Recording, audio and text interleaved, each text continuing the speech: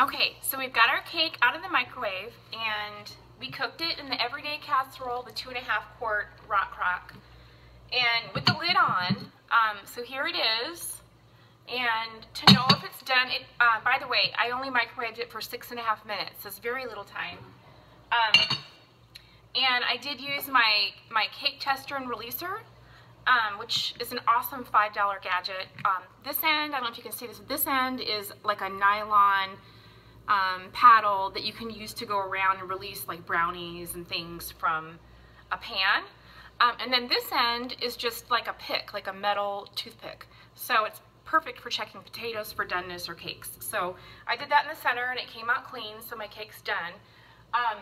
Then I made ganache, and ganache sounds super fancy because it's French, but all it is in the one that I use anyway, is just chocolate chips.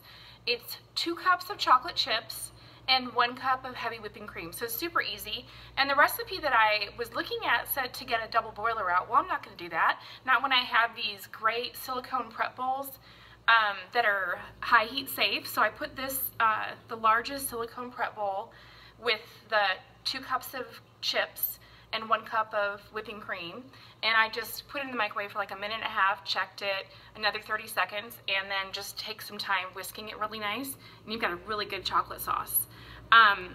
So this is the kind of cake, it's not the kind of cake that you're going to decorate and serve on a platter or a cake stand or anything, but it's a cake that you can make and you can set out. It's ooey and gooey and absolutely delicious.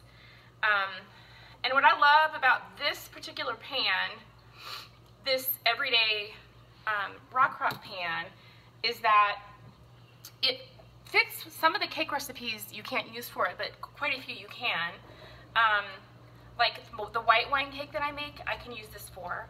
And what's cool about it is I like to keep my cakes in the refrigerator to keep them fresh longer, because I don't want to, like, I also don't want to see them out all the time because I'm tempted to gobble them up. So I go ahead, like, look at how good this looks. It's just all liquid right now. I go ahead and whatever's left over, I cover it and I keep it in the refrigerator, so it doesn't take up a whole lot of room. It can go on one of those smaller shelves in your fridge, and it makes it easier to hide it from the kids, because you know how that is. You make something and you're like, oh, I want a piece, so a few days later it's all gone. So anyway, red wine chocolate cake. I'll make a graphic up and share the recipe too. Thanks.